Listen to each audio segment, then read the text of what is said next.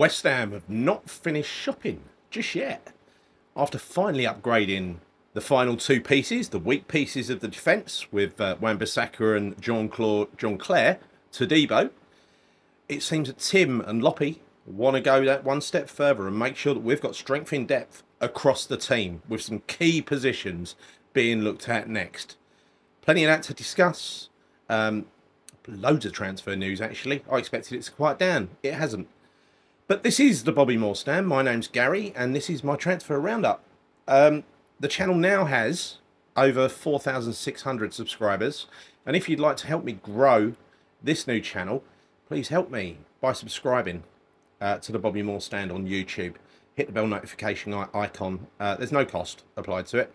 An important message for those of you who have subscribed already and have left me lovely comments. Thank you so much for what you've done.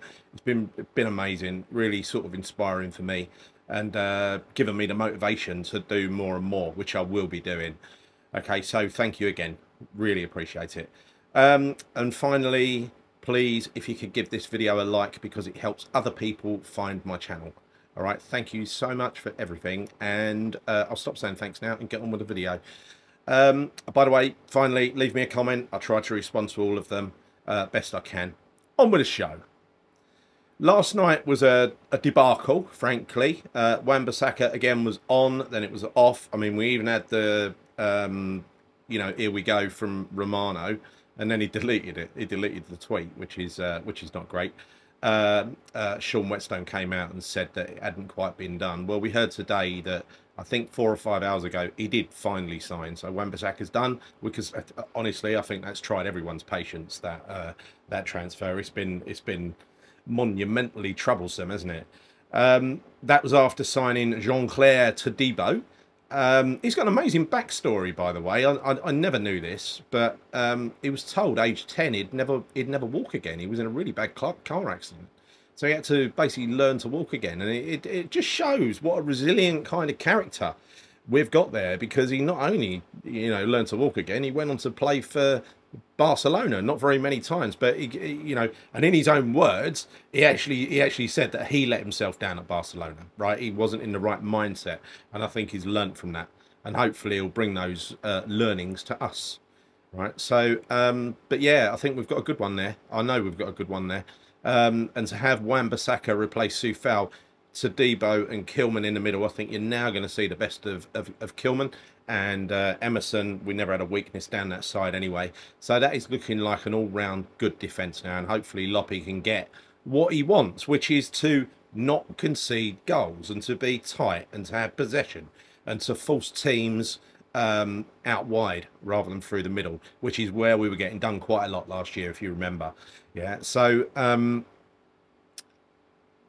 on with the transfer news, the new links. So some of them are not new, some of them are. Firstly, this is reported in many places now, so it seems to be gathering a little bit of heat, and that is Tammy Abraham's 25 million from Roma. He wants to go to AC Milan. We've heard this before. Of course he does. He wants Champions League. That's fine. If they don't want you, though, and they ain't going to buy you, then you're going to have to come to West Ham, mate. Apparently Bournemouth were interested in him as well, so it's us in a battle with Bournemouth. I hope we can win that one. A new one that you might not have heard so far. Evan Nilsson, a 24-year-old, really mean, sinister-looking striker from Brazil. Of course he is, with a name like Evan Nilsson. 60 goals and 21 assists in 154 games since joining Porto. He really looks like a ferocious striker. He genuinely does. And I think this is a sign, you know, these two links, it's showing our intent, right? It's a statement of intent from West Ham, because Ings has already been told, you know, to find a new club. Not that he can do it on his own, but hopefully, you know, we can help him do that. We might end up having to pay some of his wages, I assume, because he never should have got put on that enormous deal in the first place. Let's be honest. And Wolves are interested in signing Mickey, which I didn't see that one coming, because I think that's probably the last time we'd get a fee for Mickey, and maybe you'd get a decent one. But he's 34 years old, right? He's knocking on. I personally think it might be his last season for us this year anyway, right? So there's lots of activity in the striker department. We clearly haven't finished. We clearly want to offer a variety in attack and not just a one-size-fits-all approach, which is what we've had to put up with for a long, long time now. Centre backs, yeah. I mean, we want another one, right? We're linked with several. Zuma, as you know, failed his CAT scan the other day. He's likely to have a payoff. This was mind-blowing. We all knew his knees were shattered, right? I've got the photo. I should have got it right of his actual scan for his knees. They're in a mess, right? There's a lot of metal in there, a lot of metal inside his knees, and that's one thing you don't look for in knees, right? So he, I'm not surprised. I'm surprised that they're surprised that he's got knee issues. I thought it was going to be one of those deals where it'd be a kind of pay-as-you-play, and he would, it'd be a big name, an iconic name, which he is, probably the biggest name in that league. I know Saudi have got bigger names, but Dubai need to grow their brand as well, and I assume that's what they're doing, right? So I'm surprised that this one has fallen through. I mean, surely they knew. Otherwise, what Zuma have they been watching, if they've been watching him at all? Nathan Zeze, 19 of Nantes, another up-and-coming centre-half, 17 million, has been knocked back, apparently, by Nantes. Yeah, I don't know how true that is, but that's what's being reported today. The other remaining links are Umar Soule of Red Bull Salzburg, heard nothing on that. Logan Costa of Toulouse, no update on that. And finally, the one that I sort of favour is Chalobah of Chelsea. If you're going to go for someone who he's got Premier League experience, he'll be a very good backup, and he's a player that's got some growing to do, right? So he'd be a perfect backup to a Premier League squad, in my opinion. Midfielders, now one that seems to be, I mentioned this several shows ago, then it all went quiet, and it seems to be coming back across several sources now, and that is Sergi Roberto of Barcelona. And the main, the attraction for him, just to remind you, he's a tricky player. He plays attacking midfield, quite fast, very good. All the body swerves and fades that you can shake a stick at.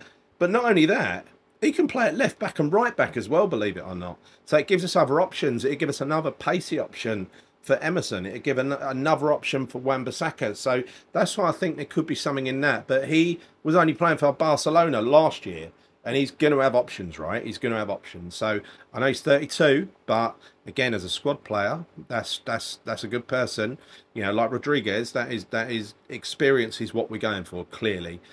Youssef Fofana is of Monaco, one we should have bought last summer. He wants to go to Milan as well, apparently.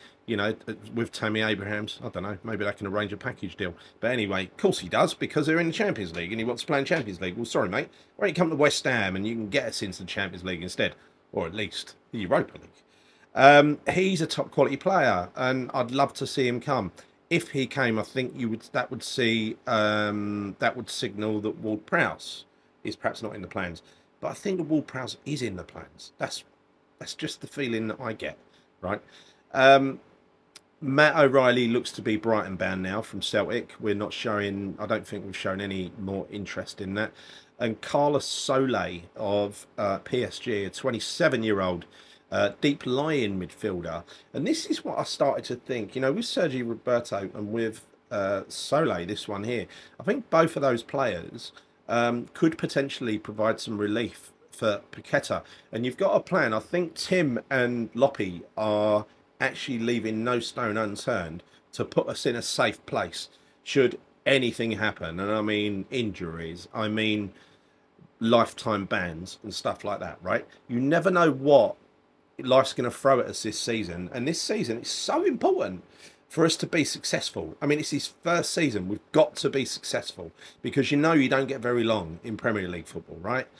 By the way, one other thing, I mean, it was reported in several places yesterday that the Duran deal has collapsed. I don't know how true that is. I still think that's going to come to fruition later in the window, when Villa are desperate to get him off their books. But again, I don't know. That's just my hunch. Today, this is how quickly this stuff moves. You've got several, outlets saying that it's back on. I don't know. I don't know. I don't know what to believe. But anyway, keep that one ticking over in the background. Finally, we've seen a couple of, the other day in the last show I mentioned, you know, a couple of players who went out on loan, a couple of youngsters. We had Patrick Kelly, and we had the young striker whose name eludes me now. That's why I'm in an R in, right? Well, George Earthy is the latest, and he's been told he's not getting it. He can't be promised game time. Well, look, no one can be promised game time, to be fair. But what he needs is a good loan.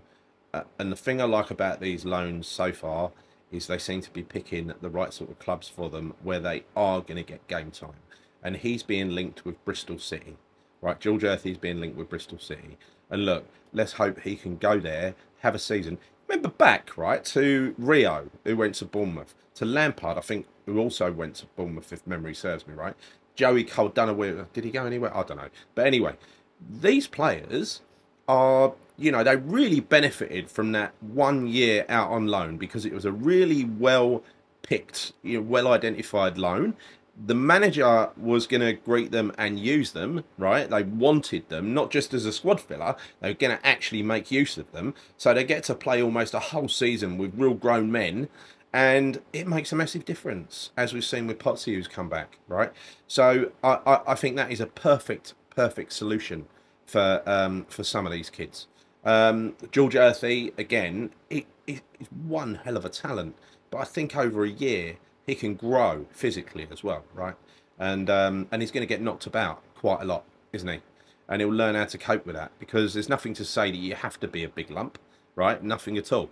There's been, you know, some great players who are sort of waif-like, but you've got to learn how to handle it. You've got to learn how to handle it, and you've got to learn how to avoid, you know, people who are trying to chop your knees off and stuff like that.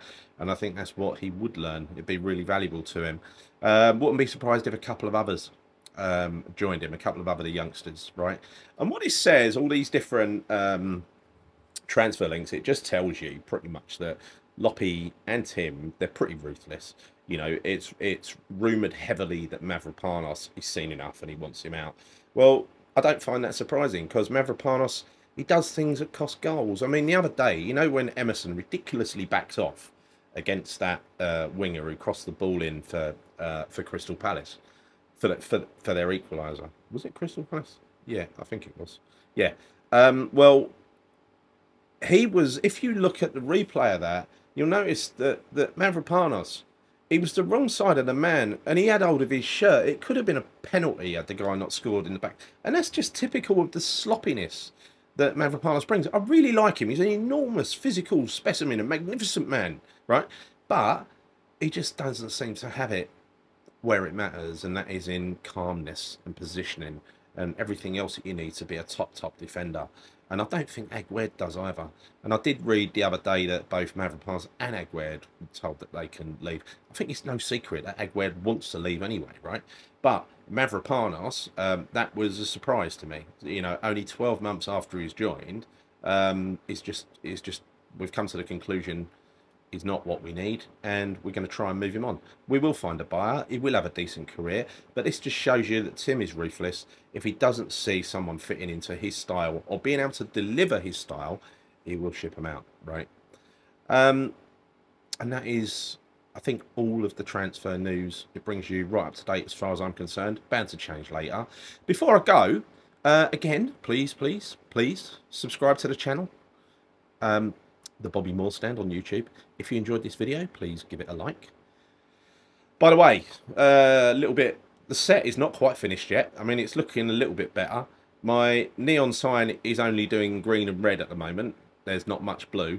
You'll notice it's a little bit off-coloured in the middle, right? That's where the blue kind of works. And then, yeah, it's painful, right? So that's going to have to go back. They're going to have to fix that. So I'm going to have a big void there for a while it gets fixed. I haven't decided what colour to have it. I like the blue. When the blue works, it actually looks really good. Look, let me show you. Look, it's like half and half at the moment, right? So if I go there, red, you can turn it down a bit. Oh no, it flickers. Yeah, got to be very careful with the old flickering. But if I go to the one that goes half red and half blue, look, that one there, right? And then pump that one up a bit. What I'd like is the right-hand side. I'd like that all the way across. And I really should be able to achieve that. If only they sent me a bloody sign that worked, all right? So anyway, look, is what it is. Is what it is. I'll never get back to green now, will I? Yeah, there we go. So,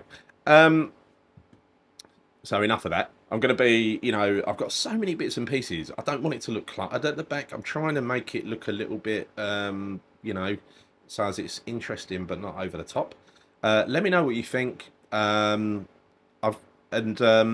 yeah, another thing I'm doing with this video as well is I'm sitting here recording this with a couple of fans on and an air conditioner. It's really noisy, right?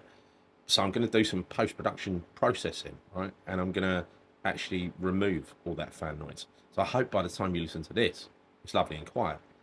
Let me know what you think. Be a nightmare if that don't work. Anyway, look, until next time, I think we've got Villa coming up. Going to have a show talking about the build-up to that. More transfer news. It's bound to evolve as it moves on. I'm done. See you soon. Come on, you irons.